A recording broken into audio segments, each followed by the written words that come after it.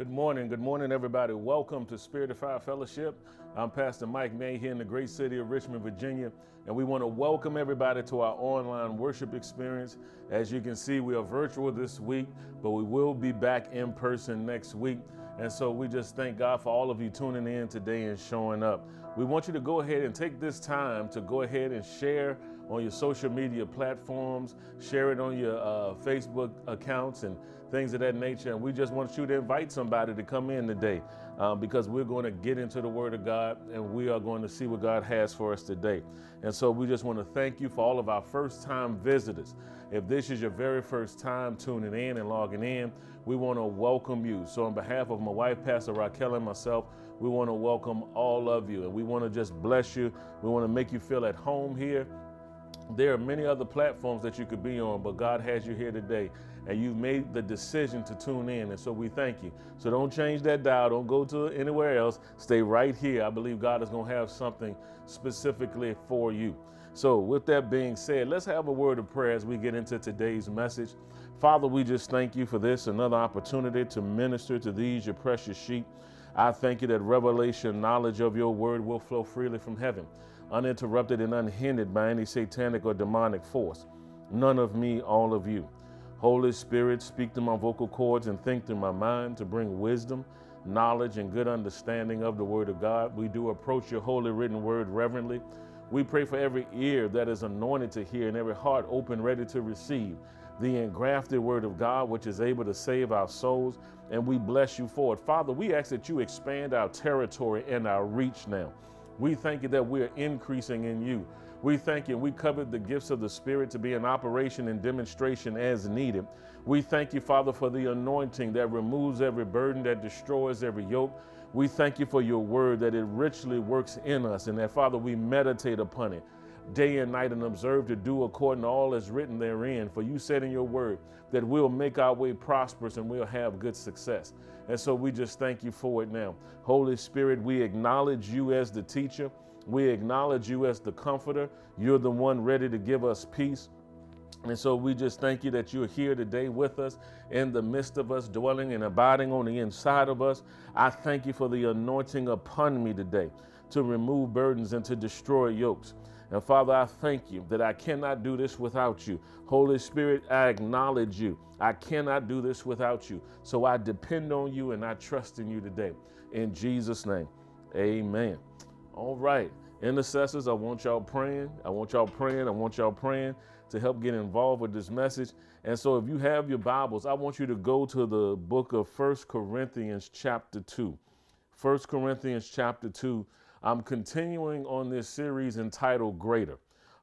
This may be part 4, part 3, 4, something around there. But today I want to talk about dressed for greater, the anointing upon you, the anointing on you. We talked about the anointing within the past couple of weeks. And so today I want to deal with the anointing upon. When God's power comes upon your life, what is it that can happen? What is it that you expect to take place?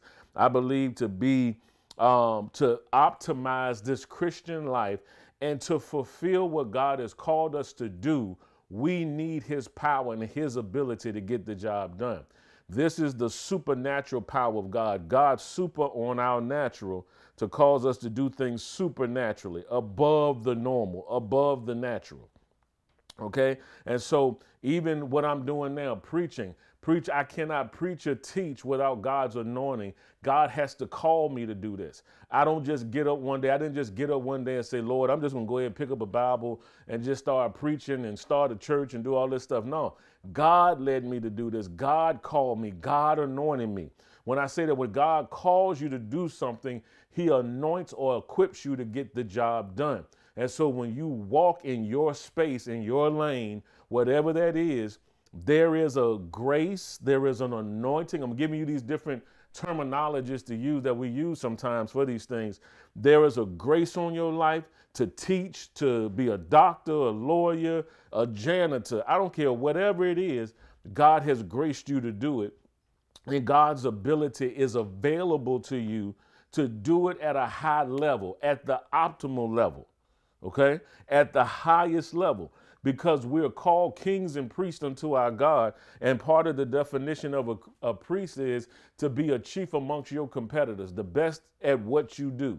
And so there's nothing wrong with achieving high levels of success. What do we mean by that? Success is you fulfilling the will of God for your life and being faithful in it and doing what he told you to do. So you can't judge your life off of somebody else's assignment. Always remember that. So somebody, and then too, this is the thing. What God needs for another to get their job done may not be the same thing he needs for you to get your job done. What you need to find out is what God has called you to do and be settled in that and say, God, you've equipped me to do this. I don't care how much that looks good. If I'm called to do this thing, then I'm anointed for this thing. And so I'm excited about this as I'm just standing here and just getting ready to preach this message.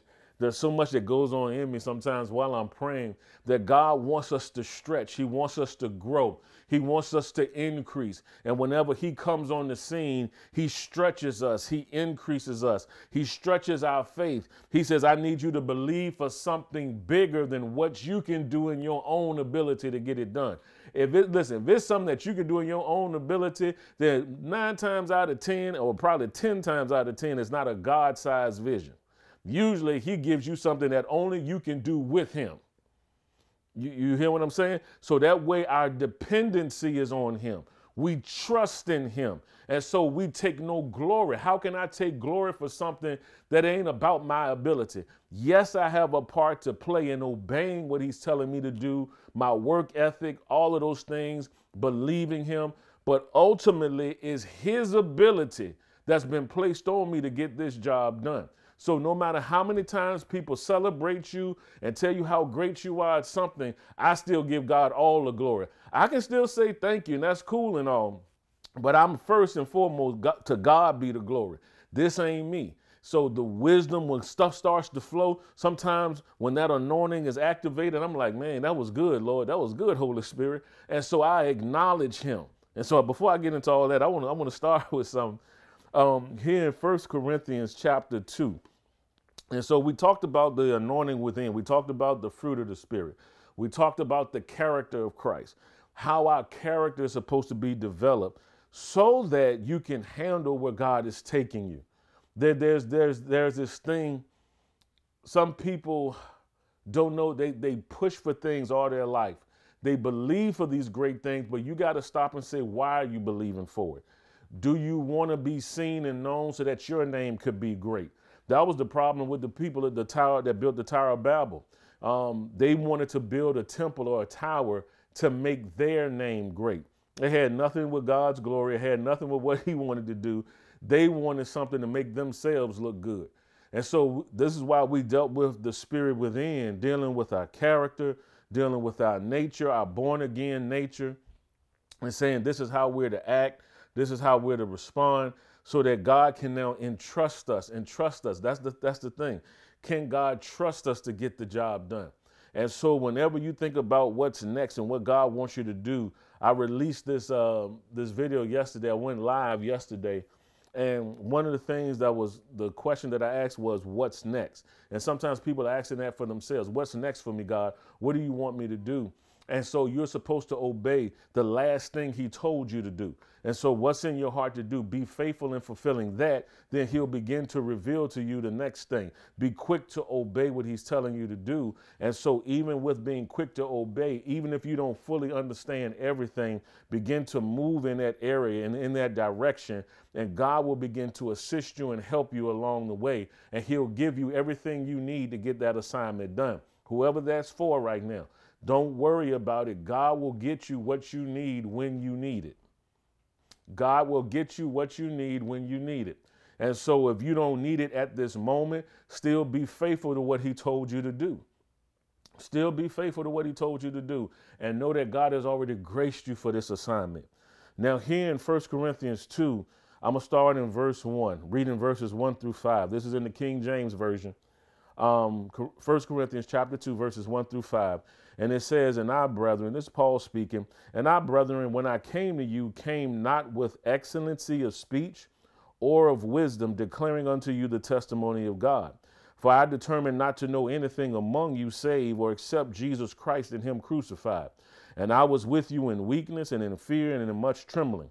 And my speech and my preaching was not with enticing words of man's wisdom, but in demonstration of the Spirit and of power, that your faith should not stand in the wisdom of men, but in the power of God. And so look at what Paul is saying here. To summarize it, Paul's saying, don't look on me.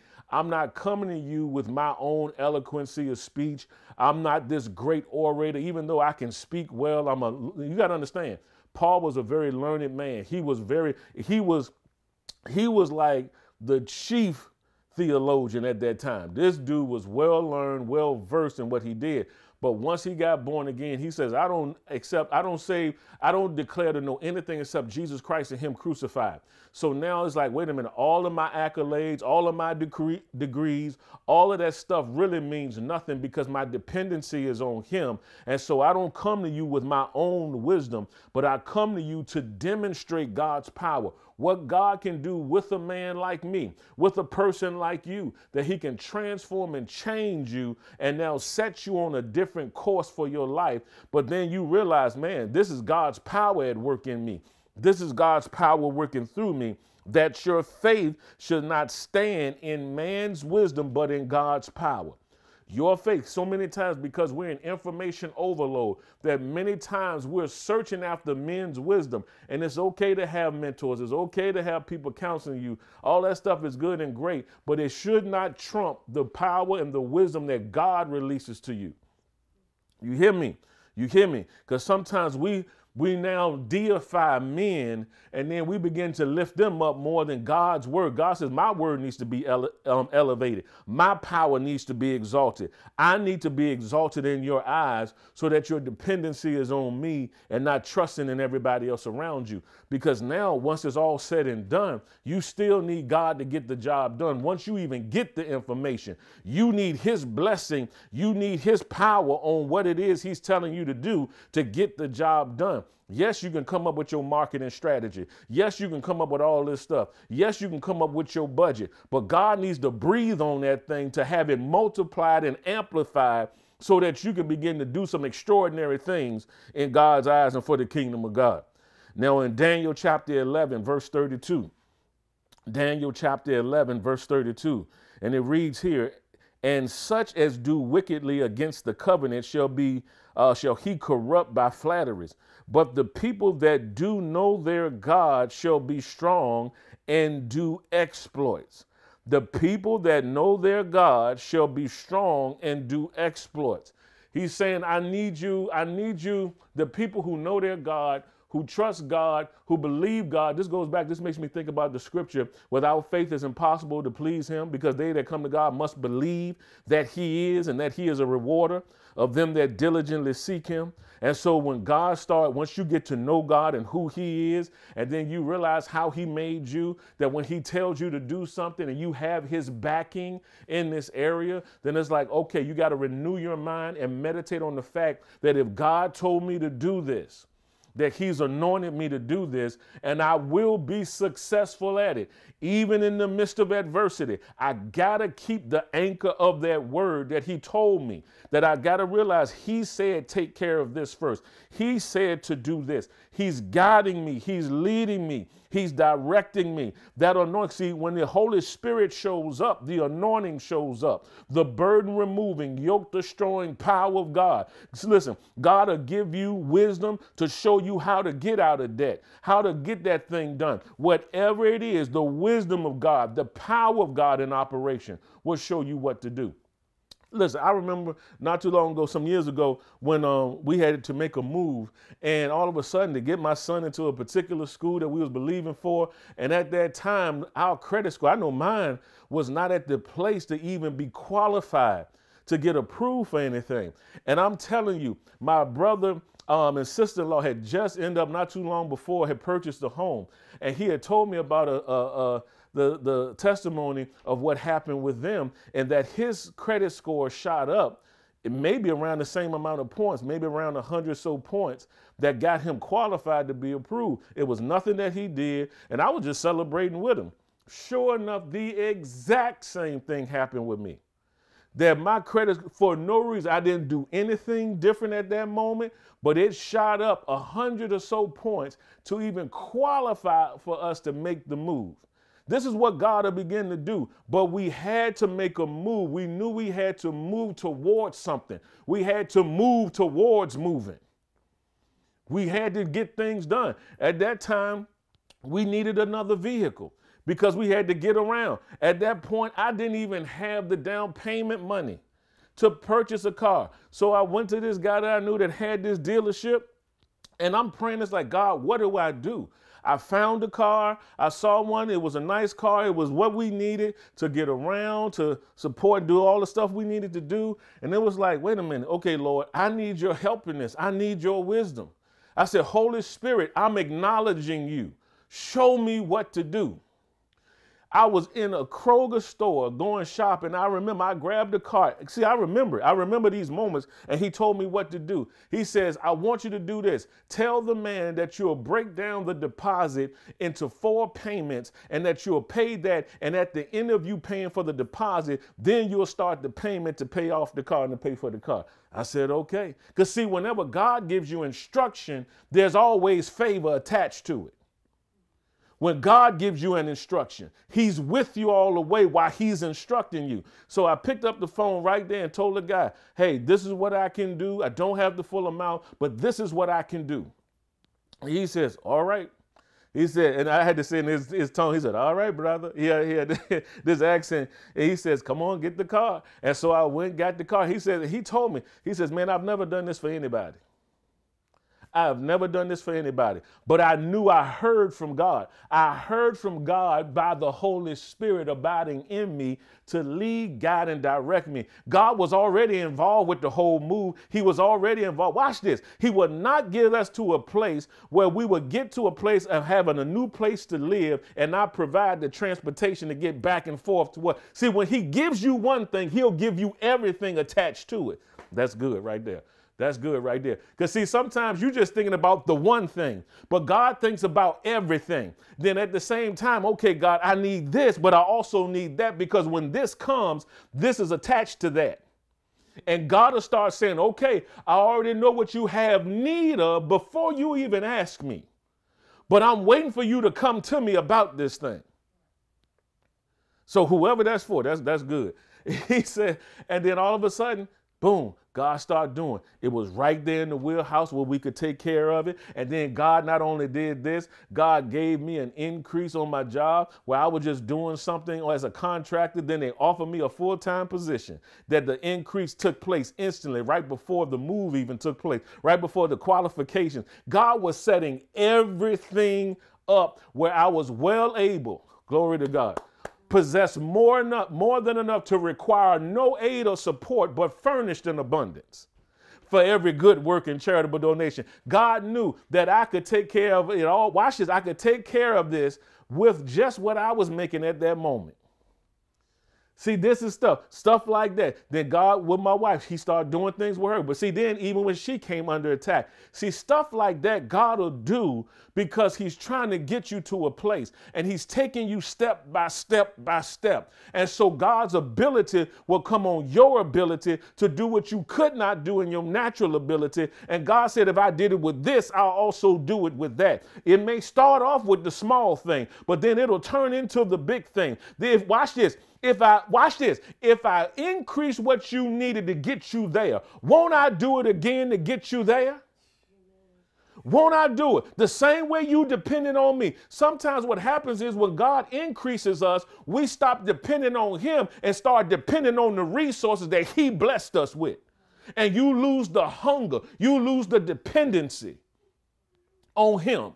And so it's like, come back to me. Did I not do this for you already? And he says, I put you in remembrance of this stuff. It's the same principle that you use to believe me for the small thing. It's the same thing. The same thing that you believe me for the apartment is the same thing you can use to believe me for the house. It's the same thing you can use to believe me for the building. It's the same thing you can use to believe me for the money to come in for college. It's the same thing you can use. Whatever it is, your faith and the Holy Spirit within you can get the job done now. He knows how to get it done. He knows what a supply is. Amen. Now watch this. He says, I'm looking for people. God says, those that know their God shall be strong and do exploits. Those that know God, all right, God, take us on this adventure now. I'm tired of playing it safe. I'm tired of playing it safe. I'm tired of living on the shore when you call me to walk on water. The deep calleth unto the deep. Some of you have been tired of saying it's not that you don't celebrate other people's success, but God, you saying, God, I want my own. I want to see it not in order to believe, but because I believe. Your word says this. So it's time for me to see it at work in my life, to do great exploits. Now say, Lord, lead me, guide me, and direct me, Holy Spirit. Holy Spirit, acknowledge him.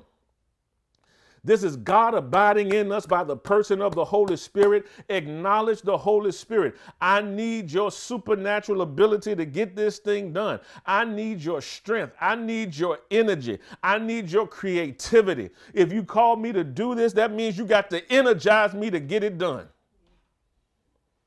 Glory to God. Second Chronicles, chapter 16, verse 9. Let's go there.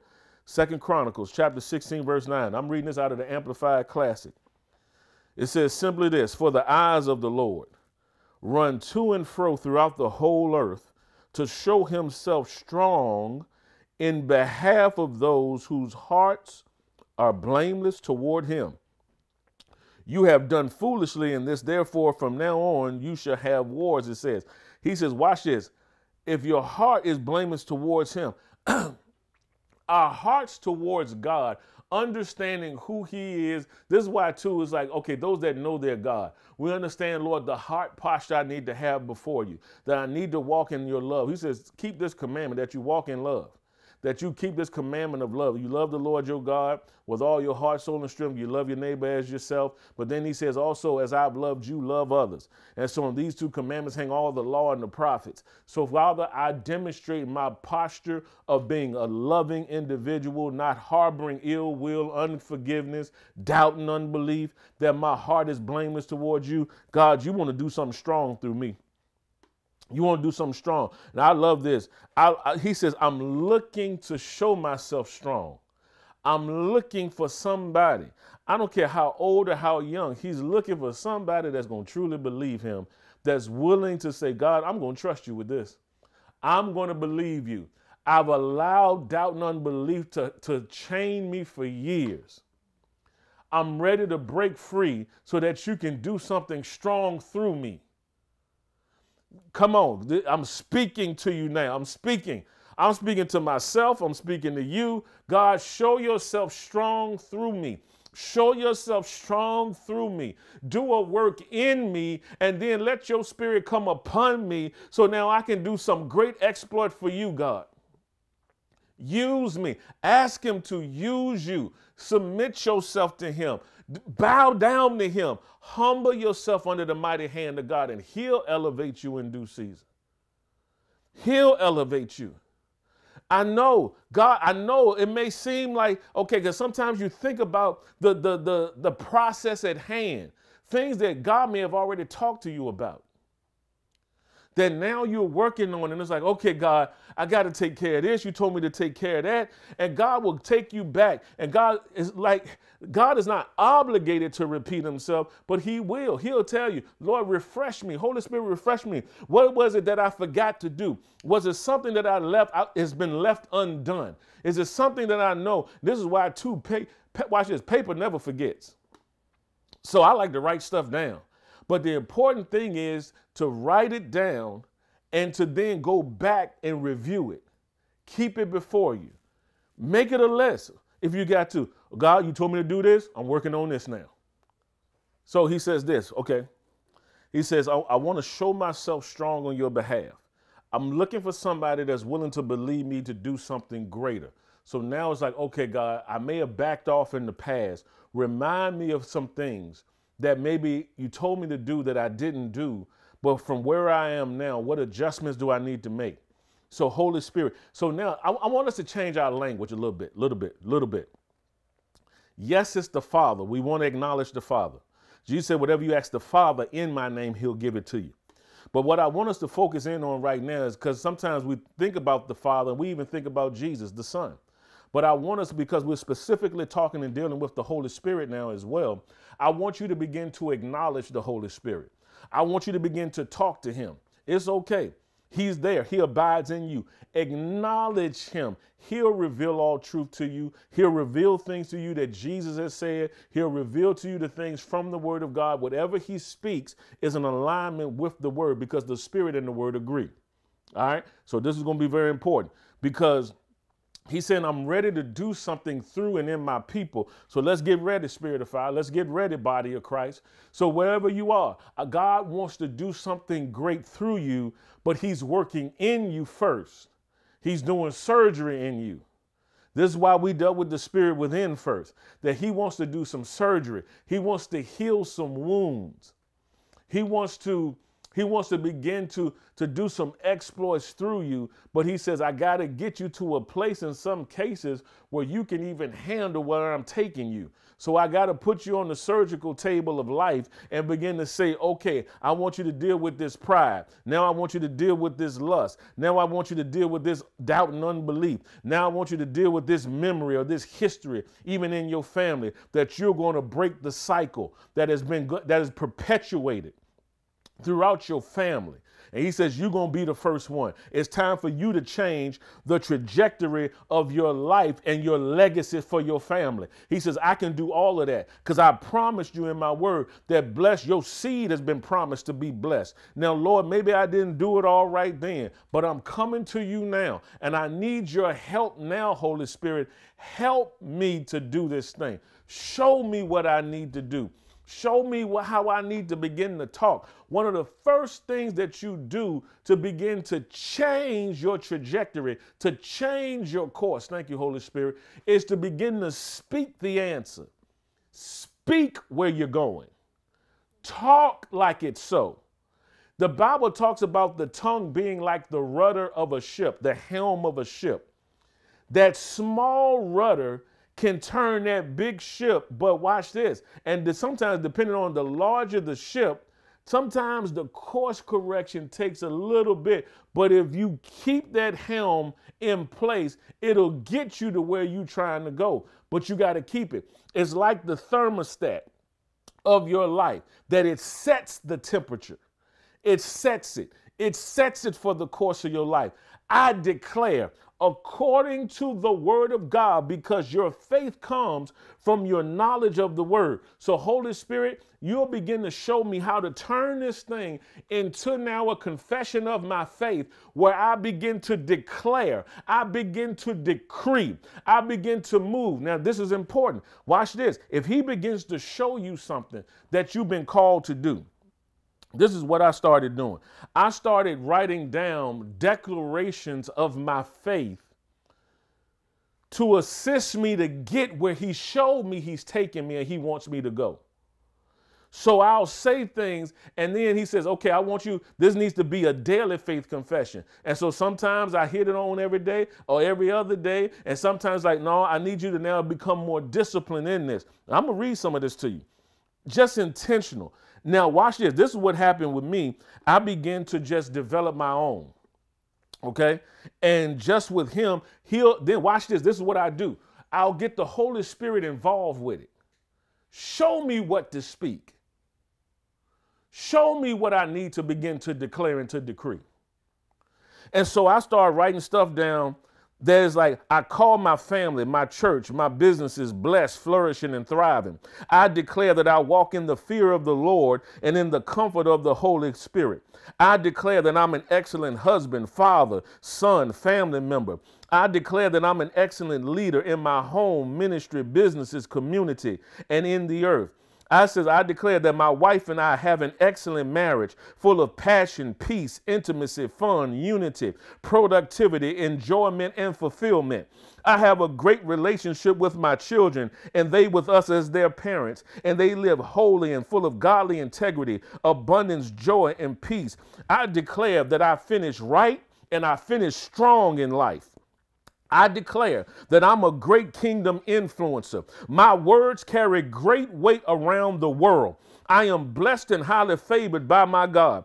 My destiny is constantly being fulfilled, and I declare that I'm an excellent communicator. I declare that I am bold and I'm strong, and I influence leaders in every area of life. My words produce great power. It produces results everywhere I go. I will fulfill the number of my days with joy, fruitfulness, productivity, and godliness. And watch this. I am satisfied with long life, and God shows me his salvation. I live long and I live strong. I'm a wise master builder in the kingdom of God.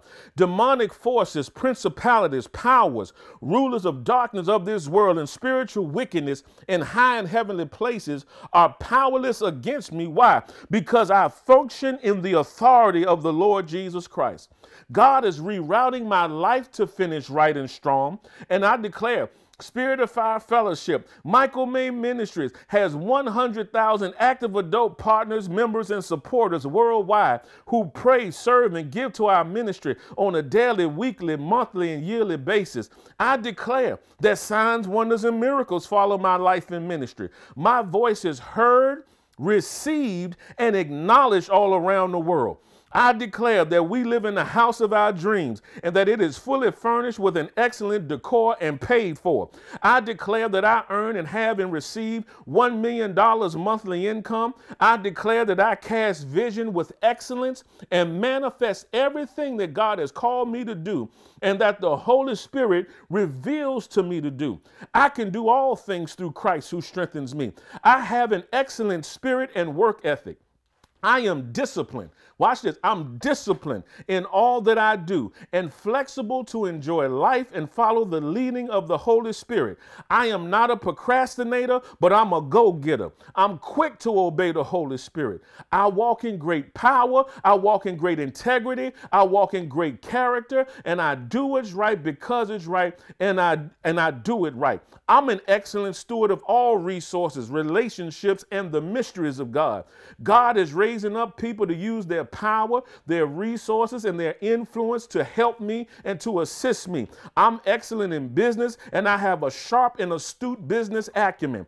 The Spirit of the Lord rests heavily upon me, the Spirit of wisdom and understanding, the Spirit of counsel and might, the Spirit of knowledge and the fear of the Lord is upon me. Goodness and mercy follow me all the days of my life. And I declare that I'm an excellent leader in the earth and in the kingdom of God. My leadership influence is growing day by day, and I walk in great power, and the gifts of the Holy Spirit manifest in my life greatly. See, I ain't even finished yet. But see, that's what the Holy Spirit he was helping me to write this stuff out.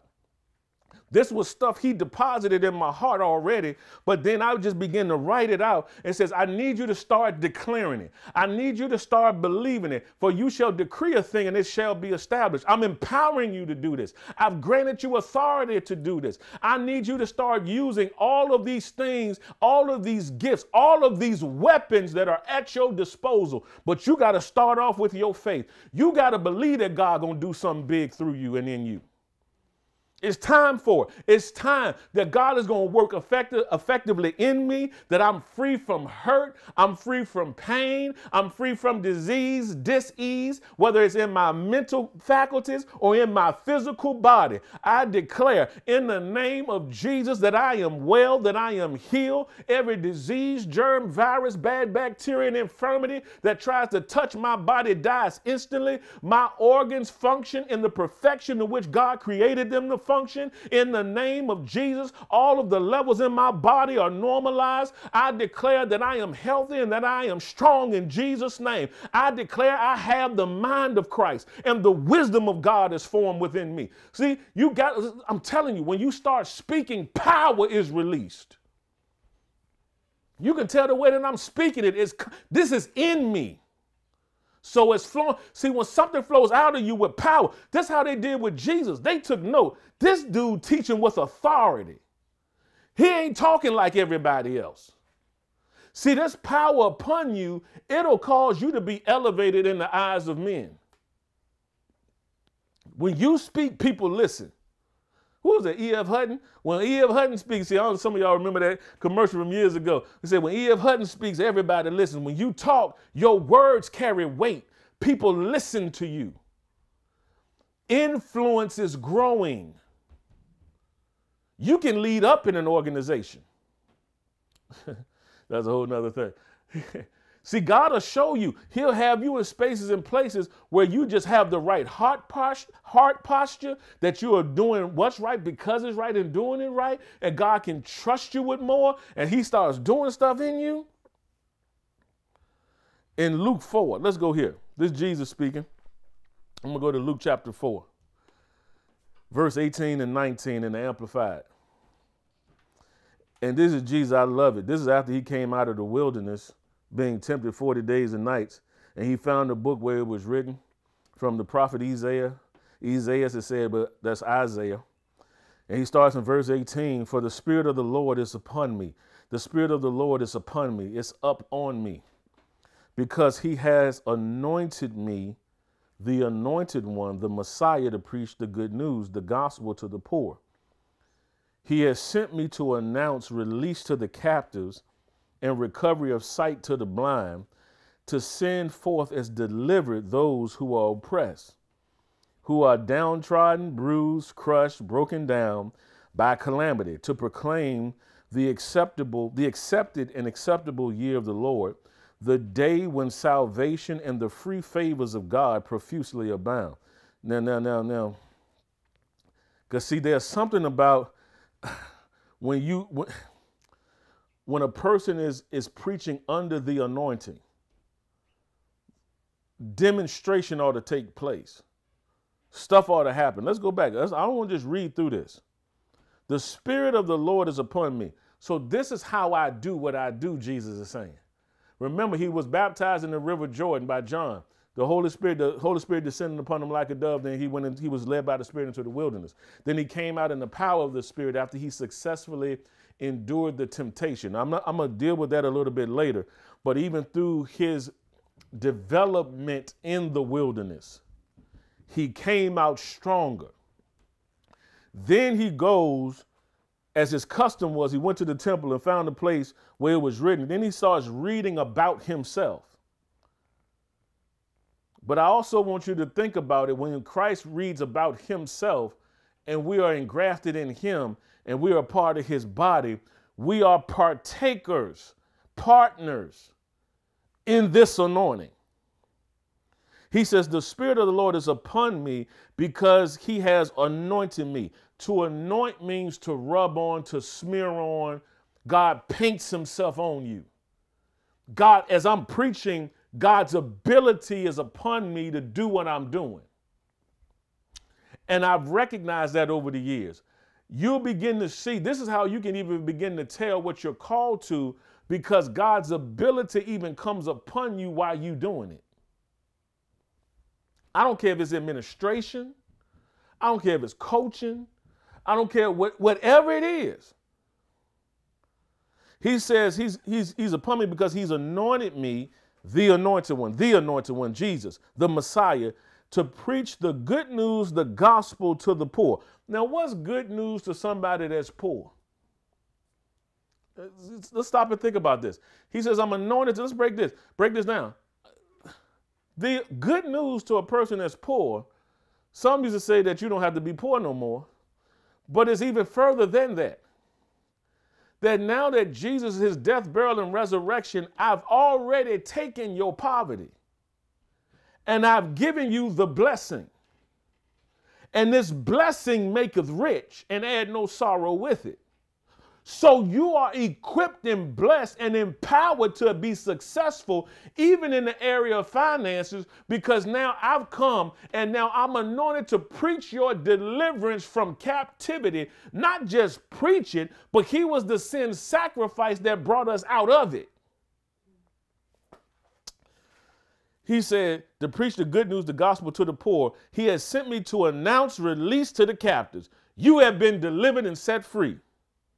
And recovery of sight to the blind. Wait a minute. You have been delivered and set free. So stop wallowing in your past hurts, because Jesus said you already been set free. And he's anointed me to come and tell you you already set free. When you are in Christ, you are a new creation. Old things are passed away and all things are made new. So now spiritually you've been brought out, but in your soul you still been stuck. And I declare, watch this, that you have been made free, but now you got to receive it. And now begin to exercise the power that's in you to now, oh man, physician, heal thyself. To begin to speak your healing and to release the power that's in you to cause the healing to take place. I declare that I am healed from past traumas and things that have happened against me in the name of Jesus. I declare that I'm free from hurt and pain, that I don't allow that stuff to affect me any longer. I might see this. You can get to the place too with certain things that the anointing to forget comes upon you. What do I mean by that? You so healed from it, you done forgot about it because you so busy walking in freedom. Somebody would have to remind you. Or some thought would come that may say, oh yeah, I did deal with that before. But I'm so free from that, it no longer affects me. This is the power of the Spirit, but also the power of the Word, that this Word and the Holy Spirit can free you from stuff that years of counseling still ain't freed you from yet. That he can come in and deal with stuff, get you to the root of that thing. If you apply this Word, the healing faculties of the Word, that is health to all your flesh, your soul, your memories can be healed. Yeah, I remember the times of molestation, but it has no power over me. Ever. There ain't no shame attached to it. There ain't no this attached to it. Whatever door that was open has been closed and sealed by the power of the Almighty God. And I'm like this. Now it's my job to maintain my stance of freedom. Glory to God. And I declare that I will not allow the enemy to seep into my soul to try to get me in bondage, because my spirit has already been released. Boy, I'm preaching. Ooh, you better hit it. He says, so I'm going to come into the crevices of your memories, the intricacies of your soul, and heal you from that trauma, to heal you from that pain. Stop rehearsing it. That's why the wound is fresh, because you keep rehearsing it in your mind versus saying, I have already forgiven that person, forgiven of this situation. I've released it, and I declare that I am healed in the name of Jesus. Something happening right now with somebody. This is the reason why I'm speaking this. The Holy Spirit is like, it is time for you to get over it. You've been playing victim long enough. That you can become attached to the sympathy that you receive from being in traumatic situations. So because see, you get attention. And God said, it's time out for that junk. And the enemy is trying to keep you stagnant. Because you're afraid if you get really healed, won't nobody come around you the way that they used to. Won't nobody attend to you. And it's time for you to grow up. Yeah, I'm saying this real strong, real straight in your face, because you need to hear it. Whoever this is for, you need to hear this. You need to declare, I am not going to wallow in this any longer. I made the mistake. It's over with. I declare that I'm healed from it, and I'm moving on. And I'm going to forgive even if the person never acknowledged that they did anything wrong to me. That's why it's called forgiveness. I had the person that came back to me and apologized for what they did to me as a child. I was like, man, it's already forgiven. And I would never even say who the person was, because love covers. Their life has been transformed and changed because the similar was done to them. when they were younger and all that stuff. And God has healed and set free and delivered completely. Glory to God. Glory to God. Boy, I feel something. Ooh, Lord. When I start getting into these areas, boy, I feel something on me. It's like, And watch this. I don't cry about it no more. I don't wallow in it. If the enemy tries to bring up something, an old file up in my memory, no, I cast that down in the name of Jesus. That has already been forgiven and forgotten. It is over. Oh, Lord. Oh, Lord. Oh, shut up.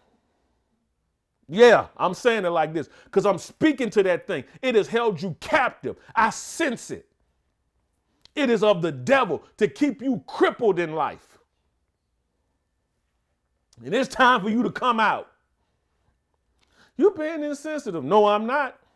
See, when somebody that's been through it comes out of it, I know how the enemy works. So that's what I'm coming for. But now I'm speaking to the giant in you to say, rise up and resist. You got to resist the wicked one. Submit yourself to God, resist the devil, and he'll flee. When you submit. Okay, Lord, I receive what you're saying. Now I'm going to act out on it now. And then you'll see that sucker flee. I'm telling you, he is a nasty individual. There is no light in him. Whoo, boy. Whoo. And it's like that thing rise up. Don't listen to him. Don't listen to him. Don't listen to him. Shut it up. Shut off that thought process right now. See, that devil don't want you delivered. He don't want you set free. See, Christians can't be possessed, but they can be oppressed. What I'm talking about, oppression is pressure applied to your mental faculties,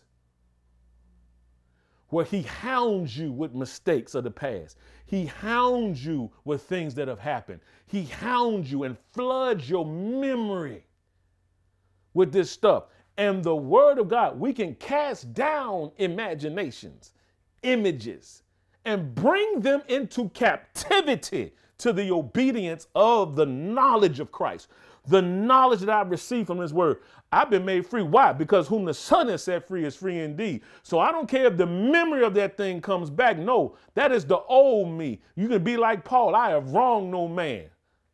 Man, y'all better hear me. The blood has cleansing power, redeeming power. Now the Holy Spirit is here to help you enforce that power and that authority that has already been delegated unto you. You're going to enforce that thing and you're going to speak with power. You under the sound of my voice, you connected to this anointing, there is going to be power that's going to be released and flowing in your life. It's time for you to walk in this thing, boy. Ooh, Jesus. You talking about the Holy Ghost army. Power to tread on serpents and scorpions and over all the power of the enemy, and nothing shall by any means hurt you or harm you.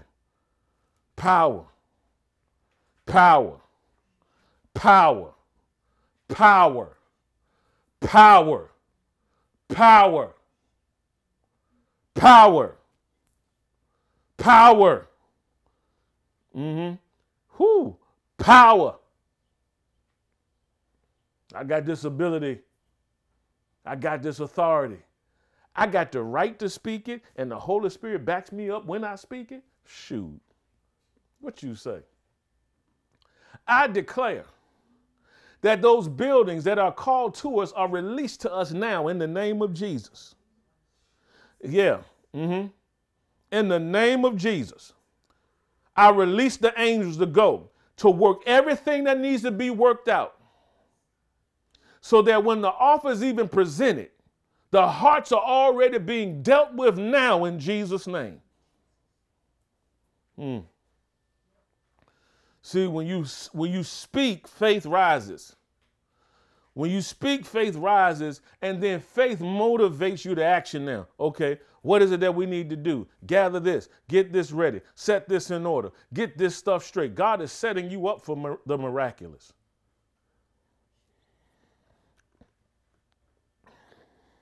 See, we read about the woman with the issue of blood who went up and touched Jesus' garment. But you got to remember, prior to that, she kept saying within herself, if I may but touch the hem of his garment, I shall be made whole. If I may but touch the hem of his garment, I shall be made whole. If I may but touch, what was she doing? She was activating her faith. She was stirring up that faith in her. If I may but touch, she kept saying, one translation said, she kept saying it. She kept saying it. So it was so established in her that when she pressed through, she knew that Jesus, watch this, she acted on what her faith was. Her faith was, he ain't got to touch me. All I got to do is connect with him. And I'll pour from what I have a right to. You better hear me. I'll pull from it. And he turned around, who touched me? What do you mean, Jesus? All these people, you're in the throng among all these people. What do you mean, who touched you? No, somebody touched me different. They extracted something. Virtue went out of me. They touched me out of curiosity. Somebody touched me out of faith. Somebody drew. He did not initiate the transaction. She did. Whoo, Lord. You waiting on God and he's sitting there, it's like, I done already provided everything that pertains to life and godliness. Now it's time for you to activate. Oh, Lord. It made me think back in the day. It was called the Wonder Twins on the Super Friends, but they would have to connect. And so when you think about the connection, they would say Wonder Twin powers activate. And so this is what I like to call faith and patience are the power twins. That when you walk by faith and walk it out consistently, and then you start acting on this thing, something activates. Oh Lord, something getting ready to break. Something is breaking. Something is breaking. I sense it. Some, y'all receiving this thing. Ha Yeah. Yeah, Lord. Yeah, Lord. This is good. This is good. Woo! There's something different and more powerful that happens when you preach under the anointing and power of God versus just talking out of your own intellect. If I would have just talked out of my own intellect, no, God, I need your power. I need your super on my natural, because my voice can't do it, but yours can do it. Your super on me can produce the healing. It can produce the freedom. I'm talking about taking this into boardrooms where everybody else struggling and scrambling. What's the answer? And you've been praying. You've been declaring that I have the mind of Christ. The wisdom of God is formed within me. You've been praying in the spirit, building yourself up on your most holy faith, charging yourself up. Then all of a sudden, what is it that's different about you? When you speak, stuff happens. Oh, Lord, that's good. When you speak, stuff that used to block us got to be removed. Because it's the burden removing. Yoke destroying. Whatever the hindrance was, now that you showed up, it got to be removed. And in some cases, it's because it was blocking from somebody else getting it because it belonged to you the whole time and you was the only one who could crack the code to open up the safe for that thing to be released and revealed. And God been protecting it, not from you, but for you. Glory to God.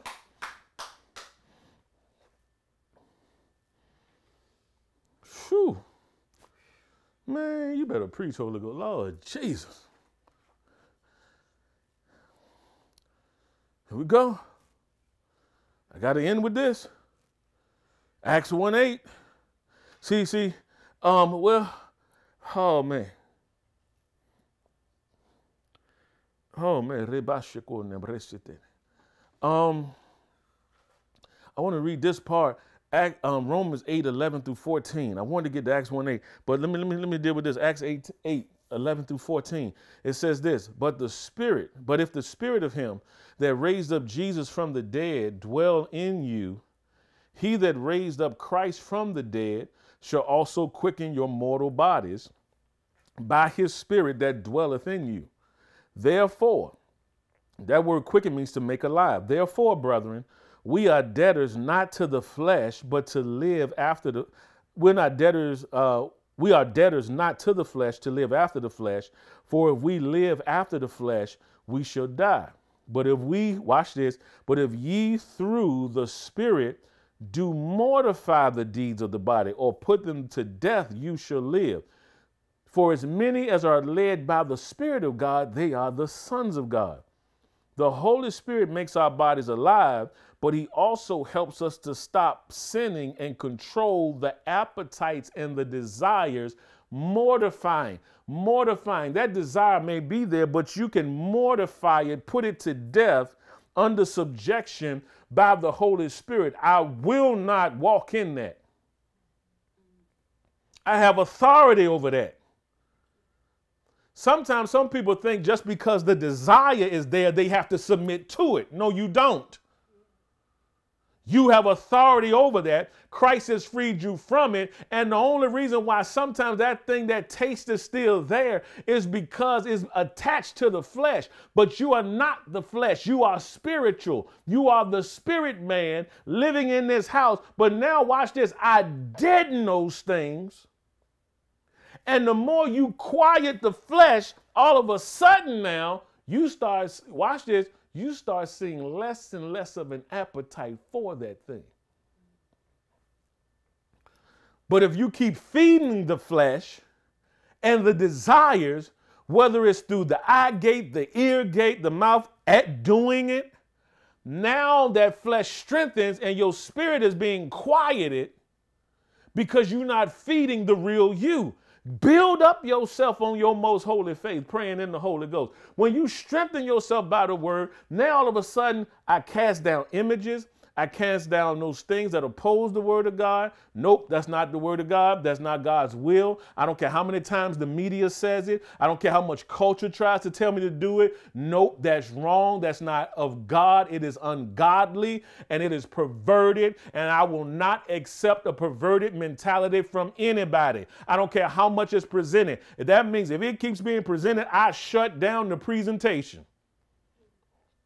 Because if it's affecting you that much, shut it off. See, that's the trick of the enemy. Accept it. Accept it. Laugh at it. Think it's funny. Think it's okay. I can still walk in truth and not be mean or arrogant about it. But truth will offend people who don't want truth. No matter how nice you say it, no matter how strong you say it, how laid back you say it. See, the law is only an offense to the lawless. You ain't afraid of the law when you doing right. It's when you're doing wrong, that's when the fear really kicks in.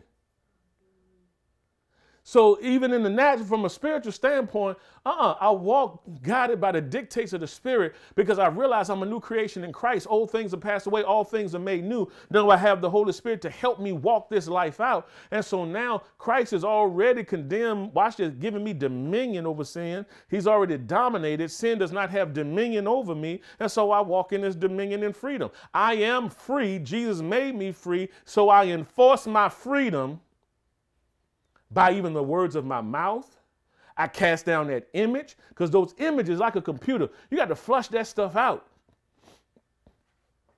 Because you was feeding them for so long. No.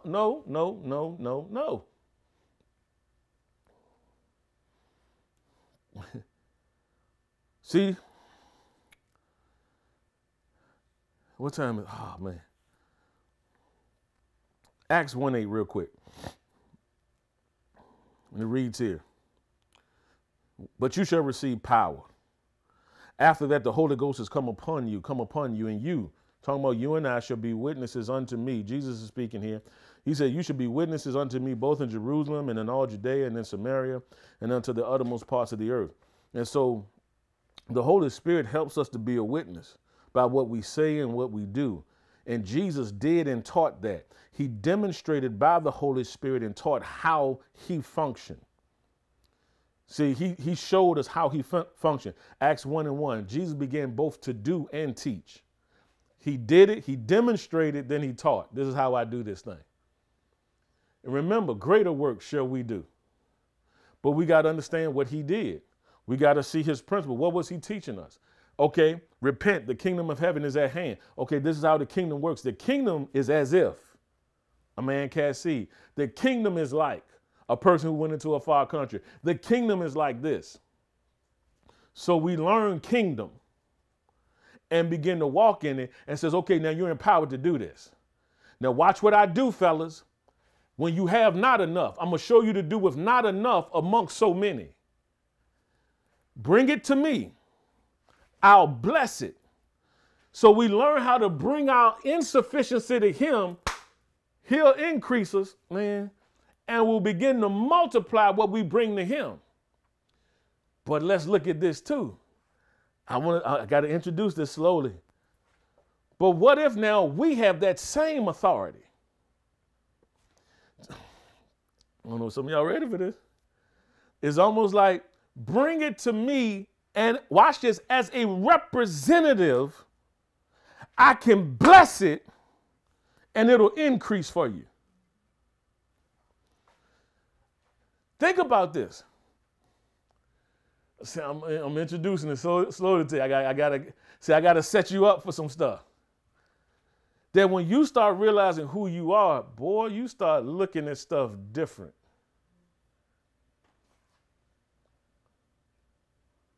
Okay, you giving me power to get. So I'm empowered to acquire. But you also say don't do it upon my own lust. So I got to still have the right attitude while I'm acquiring, because I'm acquiring for your glory. But yet at the same time, you want me to be edified and built up too. You want me. Do y'all realize the first word glory mentioned, the first time that the word glory was mentioned in Genesis, it referred to wealth and possessions? Yeah. Was it Jacob and Laban, I think? He says, because of what God has done, all of this glory is ours. I have to pull it up. It might be in the 31st chapter. I forgot which chapter it was. But this was the first reference. When you talk about the law first mentioned, when you see something mentioned first in the Bible, the theme of it usually is a tendency throughout Scripture. And so we see that first. I know the first thing most people think about glory, we think manifested presence. Oh, the glory. Oh, the glory is more important. But look, if God talks so much about this stuff, why do we try to minimize what he's truly trying to share with us something about? There's an attachment to when I'm upon you, there should be visible evidence that I'm with you. There should be visible evidence that I'm working in you and through you. Men need to see. Man looks upon the outward appearance. God looks upon the heart. So God is first checking your heart posture. But then as your heart posture changes, he can trust you so that men can see God trust you. Ooh, Lord. Lord, that's good.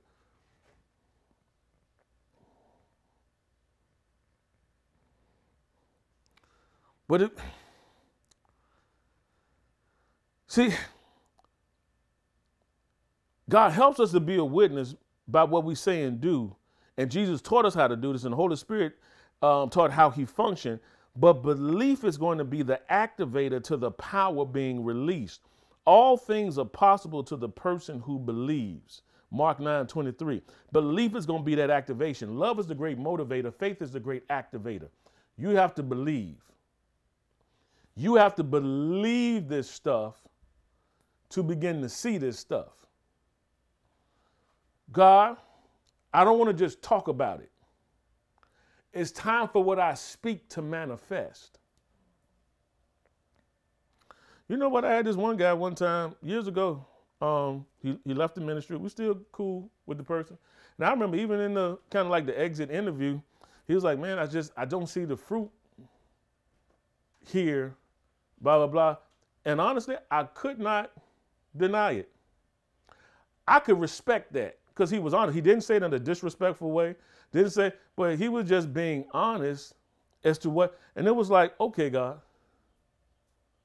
And I knew it because I was even struggling personally with God. God, I want to see because I believe. It's like, wait a minute, You called us to do this. This is why we've gone through this restructuring. We're going through this restructuring. Like, no, we ought to see the goodness of God in the land of the living. Men ought to see that you called us. See, if you say you called to do something, but there's no fruitfulness there, I'm going to question whether you called to do it. And usually I heard from men of God that said it like this years ago. Either it's one or two things. If you're doing something you believe that God called you to do and you don't see manifestation, it's either one or two things. Either you ain't called to do it or you're terribly unfaithful. And it's like you can't move away from either one of those. Either you ain't called to do it or you ain't doing it right. May not be that you're not called to do it. It just may be, wait a minute, you know you heard God. But now, Lord, I need you to help me to do this thing right. To see the fruitfulness of this. What does it look like? This is why Paul talks about being a wise master builder. How do you help me, Holy Spirit, with the blueprint of the infrastructure for my life to get this thing done?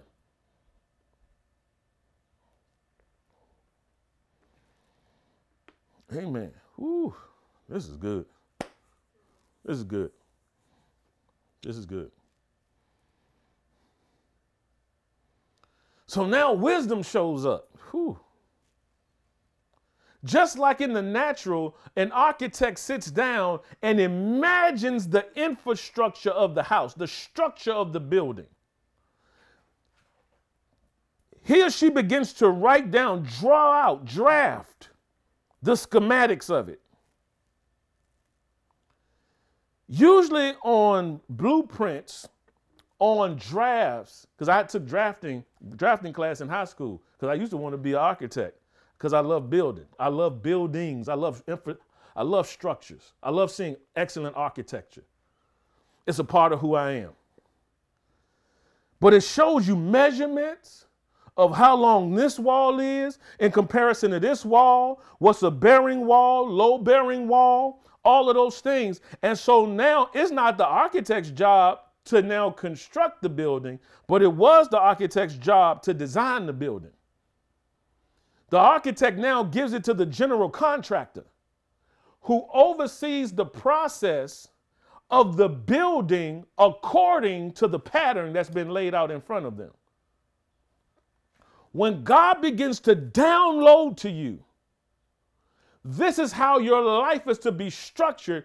But what do we call, see, the general contractors now tell the contractors, see, the general contractors talk to the plumber, talk to the electrician, talk to the people who are laying the foundation, talk to the people who are doing the landscaping.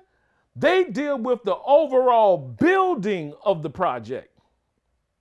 And a lot of times the general contractor is responsible for getting permits and all of this stuff to oversee what the architect has given unto them. And I liken it to a pastor, to a leader of a vision. This is what he's showing me. We need to build according to pattern. Now watch this. Now you give it to the contractors who God has called to be connected, whether it's over outreach, whether it's over media, whether it's over discipleship, whatever it is. He says, now let's build according to the pattern that the great architect has now downloaded into my imagination, and it comes out as vision. Same way for your household. What's the vision for your house? Without a vision, people perish. The Holy Spirit helps you with that. But know this, when he gives you the vision, okay, it's going to require faith. It's going to require your believing it. But it's also going to require your work ethic to get it done. The permit ain't going to file itself. The beam ain't going to put itself up supernaturally. You got to put it up. You got to nail it in. And then you got to make sure that the contractors know what they're doing, because if they don't lay the foundation right, the whole house can crumble. This is why God starts dealing with you from the bottom up. Whew. Some of you at different spaces in your life. Some of you don't need the foundation. You now need to start the building project. All you need are the schematics. What do I put here? What do I put here? And then watch this. Your general contractors are your team. Your contractors are your team that God is surrounding you with. The Lord gave me this word for the ministry years ago that God will begin to give you escorts into your good life. That word is still good. That you will meet people and you may meet the plumber, your financial advisor. You may meet the electrician, your health and wellness coach. You may need, whatever it is, your marriage counselor. You may need all of these people. See, and some may come from the same source. But God will begin to put people around you to get the answers to you. But now you got to begin the process of building. He's already empowered you. He's empowered all of us to succeed. Man, and I'm out of time. Lord, we thank you. This is the building. We thank you, Lord. We give you praise going on in Jesus' name. Now, if you're here today, you never made Jesus the Lord of your life. I want to pray for you today. If you don't know beyond a shadow of a doubt that if you were to die today, that you make it to heaven, I want you to pray this prayer with me. But I want to say something before I say that. I make that statement at times, and I've heard others make that statement. And some people struggle with their salvation. Am I saved? Or because you did something wrong, you feel like you lost your salvation? No, it doesn't work like that. The Bible declares that if you confess with your mouth the Lord Jesus and believe in your heart, confess with your mouth, believe in your heart that God is raising from the dead, you shall be saved. For with the heart, man believes unto righteousness. What does that mean? When you believe this, now you'll be made righteous or in right standing with God. It's your belief in that. It's not you doing any other thing other than believe. And with the heart, with the mouth, confession is made unto salvation. So I believe it and now I confess it. It's established in my life. I'm born again and I'm saved now. So it's not based off of how you feel. One day you feel saved, one day you don't feel saved. No, it's based off of your faith in Jesus Christ and what he has done, his finished work. When he died on the cross for all of our sins, was raised from the dead for us to be justified, made righteous in God's eyes, because he took the penalty of our sin. So we no longer have to go to hell. Thank God for that. So now all of a sudden that's taken care of. So if you've already done that, you just need to be confident in the fact that you're born again. So if you make a mistake and you sin, even after being born again, Jesus is our advocate with the Father. He's forever making intercession for us.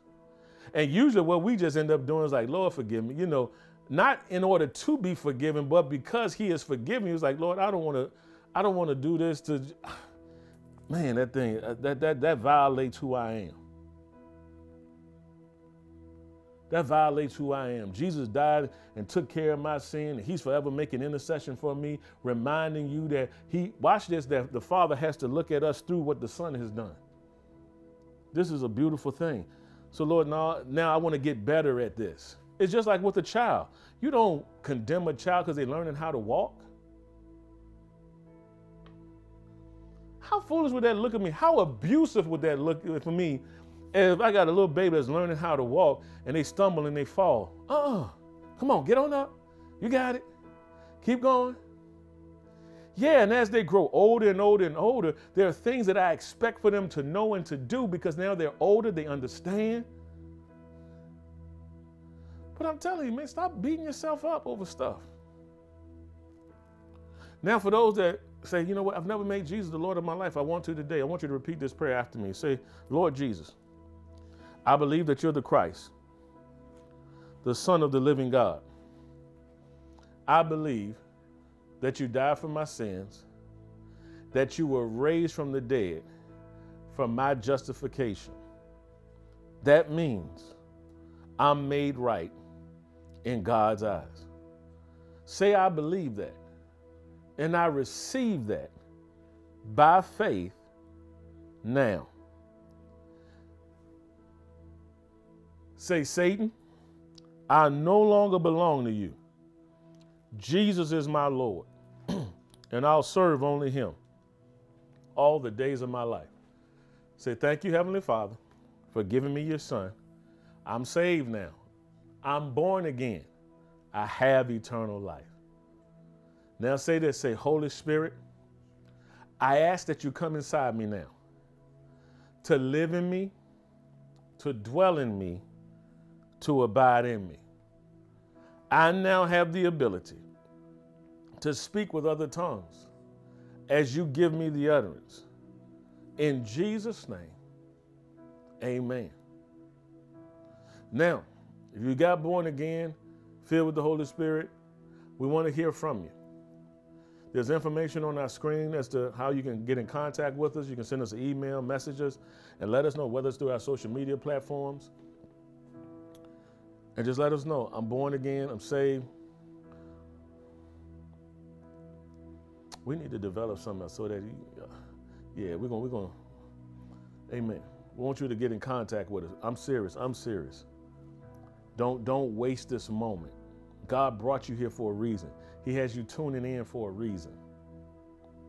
You're receiving for a reason. We want to hear from you, because we want to help you grow in your life in Christ. We want to help you develop in this thing, step by step. We want to help develop you. So if that's you, we want you, there's information on your screen as to how you can do so. And if you're believing also to join this church, you want to join this local fellowship, whether you're local or global, you can be, if you're global and you're not here locally, you can be a part of our online community as well. And so we want to be a blessing to you, want to help you grow in your walk with the Lord. But if not, listen, if you're somewhere else, find a good Bible-believing church, teaching church that will develop you and grow you in the things of God. You can still receive from this ministry, but if you're somewhere that way you desire that connection and that tangible touch, find a good place, pray, and ask God to show you the place that you need to be at. We highly recommend this ministry. If you're here in the Richmond, local surrounding counties, to come in person with us as well, but also online. You can be a part of our community. There are many people who are still a part of our community that have never come in person. And so we're just here for you. We love you. We're praying for you. We appreciate you so much in Jesus' name. At this time, we're going to honor God in our giving, what we like to call opportunity for prosperity. So at this time, if you desire to sow your tithes, your offerings, your gifts of love, even as Abram, he tithed to Melchizedek, the high priest. This is before the law came into being, before there was a command to tithe. He willingly and freely gave. See, this is why Jesus didn't come to do away with the law, but to fulfill it. But then Jesus, after the order of Melchizedek, he can receive our tithes and offerings and gifts of love. And he's already released this blessing, because if any man be in Christ, he's Abraham's seed and heirs according to the promise. He's blessed with faithful Abraham, because Abraham was faithful and Jesus being faithful. And now all of a sudden, now he died for our sins and now made us right with God. And now that we're right with God, we have this blessing according to Ephesians 1:3, for we have been blessed with all spiritual blessings in Christ Jesus. Past tense, we've already been blessed. Now, as a result of this, we're honoring God in our giving. So it comes from a different place. Not I got to, but I get to. And I want to honor you. And as I give, you said it'll be given to me again, good measure, pressed down, shaken together, and running over. You said if I sow sparingly, you'll reap sparingly. But if I sow bountifully, I'll reap bountifully. You said, as a man purposeth in his heart, so let him give. I purpose to honor you. I purpose to give to you. Not grudgingly or of necessity, for God loves a cheerful, joyous, prompt to do it giver whose heart is in their giving. So let's honor God today. Let's honor him. As we sow, as you give, there's information coming up on your screen that there's a QR code you can scan. It'll take you to a secure page where you can sow. There's also some different means by which, whether it's Cash App, Venmo, I think giving maybe by text as well is up there. And for those that still want to write checks, there's a P.O. box that's up there as well, P.O. Box 13423, Richmond, Virginia 23225, that if you're writing out a check, you can make it to SOFF, that's sufficient, or Spirit of Fire Fellowship, and you spell million, M-I-L-L-I-O-N, amen. Praise God. We have much to do and much to accomplish. We thank God for your continued financial support. that there are much upgrades that we're going to begin to do from a media standpoint, outreach initiatives that we need to get done to be a blessing to people, to feed the hungry, clothe the naked, to provide counseling services, financial services to people. We want to help people build, grow, and develop as to who they are in Christ. The facilities that we need to get the job done, we are going to get this thing done in Jesus' name. Praise God. So as you give, I'm believing with you for the corresponding return in Jesus' name. May God's hand and grace be upon you. May he multiply great favor. We declare and decree that you're out of debt, all needs are met, that you have plenty more to put in store in Jesus' name. Hallelujah. Now, I'll be doing a series again on giving. I'm gonna deal with tithes, offering, stewardship. But one of the things even with that, sometimes you ask people to give, but sometimes you got to teach people even how to budget. And sometimes people are learning how to steward the money. That you'll find that you got more money than you realize. Now you got to see where it's being allocated, where you're telling it where to go. Listen, money makes a lousy master, but an excellent servant. That you're now to have dominion and authority even over spending, saving, investing, sowing, giving, the whole nine. That God wants you to increase more and more, you and your family. Amen. Now, at this time, I'm out of time, but certainly not out of message. I want to do the final benediction or the final blessing over you. I declare that great favor will begin to manifest in your life this week. That approvals that need to be done will be approved now. Approvals now. Great favor now. I'm serious. Receive this. If you're getting ready to apply for something, go ahead. Believe for favor to show up. And it will, in Jesus' name. Amen. Love you guys. See you next time. We are in person next Sunday. Don't forget Spirit of Fire at home. We love you. We appreciate you. God bless you. Peace.